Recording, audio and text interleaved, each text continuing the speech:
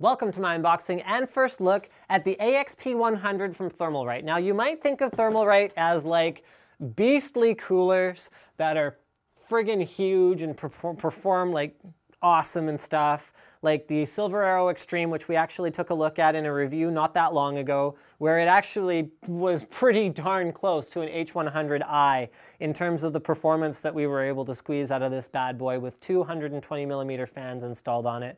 So, you know, immaculate production, manufacturing, that's the word I was looking for. Just, you know, gorgeous designs, very shiny, very cool looking. But not everyone necessarily has enough room for a cooler like that. So that's where the AXP-100 comes in. This is a low-profile cooler, but built the way that Thermalright builds coolers. So the mounting hardware alone weighs about 6 pounds. And obviously I'm exaggerating a little bit, but Thermalright does such a good job of mounting hardware. Look at this stuff. I mean, it's built like it's actually designed for the motherboard to be like in a combat zone, and the CPU cooler will not come off no matter what. And I'm gonna need a knife to open this up, and there are a billion little pieces, but the good news is Thermalright also does a pretty good job of documenting where all the little pieces go so that you shouldn't have too much trouble.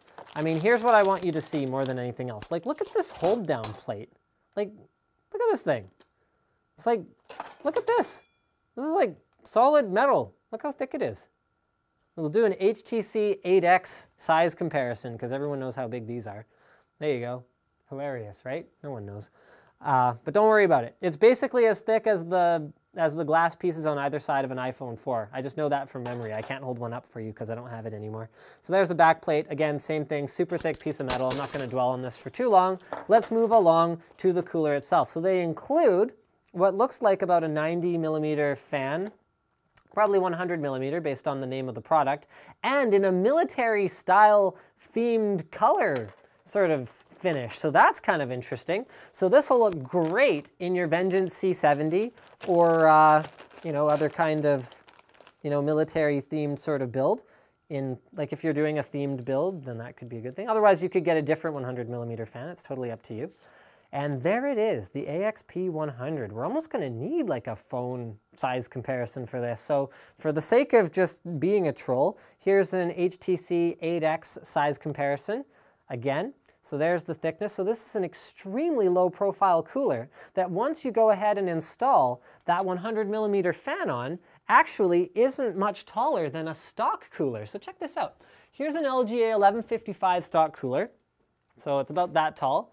Here is the AXP-100, which I can tell you, just based on looking at it, how much metal is in there. I mean, look at this thing. We'll just destroy this stock cooler in terms of performance. It's not a very dense fin arrangement, so you can see here that they're quite loose, which is necessary when you have a slim, low-profile fan like this. This is a half, I think this is probably what, like 15 mils thick? So it's not as thick as a standard 25mm fan, so you're not able to generate as much pressure as easily, so you need to make sure that it's able to push air through the cooler itself, but it still packs 6 heat pipes. Check that out. 6 heat pipes running off the base in a very tight bend up to this cooler, which is terminated with, oh, check that out. Nice little finishing touch. Little Thermalright logos on the end of each one of the heat pipe caps. It's absolutely beautiful. I mean, it feels incredibly solid, which I've come to expect again from Thermalright coolers. And no way, what are these? Are these heat pipe? They couldn't be. No, those can't be heat pipes. They're too small.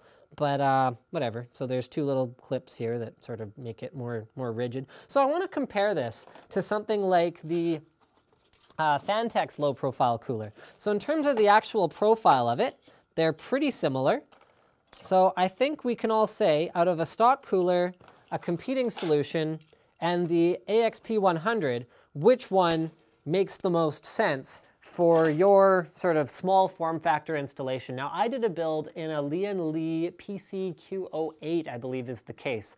And I ended up using an older Silenex cooler of all things. I can tell you guys right now that I would definitely, if I could get the case open and actually access the CPU socket, because that's how tight it is, replace it with this in a second. Because what's great about a design like this is it's much broader, which is fine, because as long as it's tall enough to get past the the RAM slots, or if it doesn't go into the no zone on the CPU design on the CPU design guidelines, then it's big enough that as long as you have a power supply over top of it, you could probably actually passively cool your CPU. Although don't quote me on that.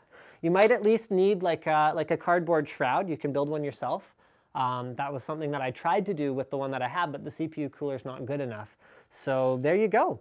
I'm going to do the obligatory finger shot on the bottom here. Thermalright does such a good job of the manufacturing on their product. I mean, look at this thing.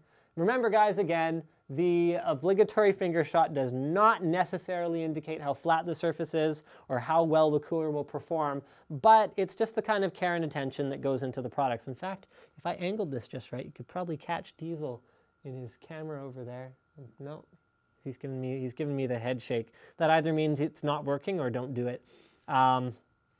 I think that pretty much covers it. Thank you for checking out my unboxing and first look at the AXP-100 from Thermalright. Don't forget to subscribe to Linus Tech Tips for more unboxings, reviews, and other computer videos. And I'm just going to try and figure out why the heck they sent this fan, because this doesn't seem to have anything to do with the AXP-100. But there you go. It's the TY141 fan from Thermalright. It has been unboxed as well. It has a sleeved cable, and it is a 140 millimeter fan that has a 120 millimeter clearance on this side by the look of things, and 140 millimeters on this side, and uses 120 millimeter mounting holes and big broad blades for, looks like pressure optimized fan.